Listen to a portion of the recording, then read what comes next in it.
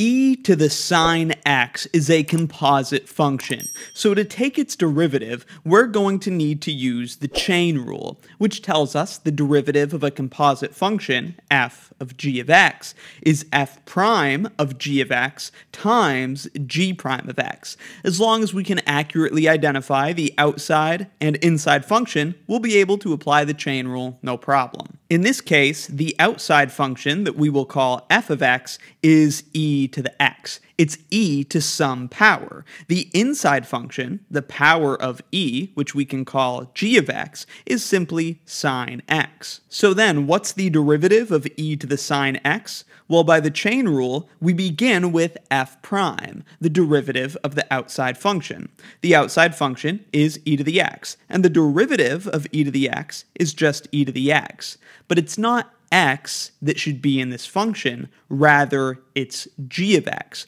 We want to leave the inside function unchanged, so it's actually e to the sine x. That's f prime of g of x, the derivative of the outside evaluated at the inside.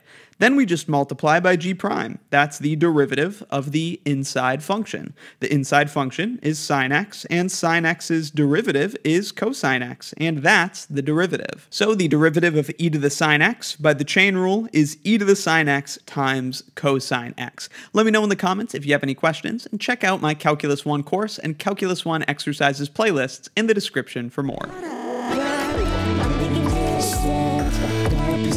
Couldn't even open myself up for an instant. What's the law? It's regular. I regulate my integrity. I'm a secular anesthetic.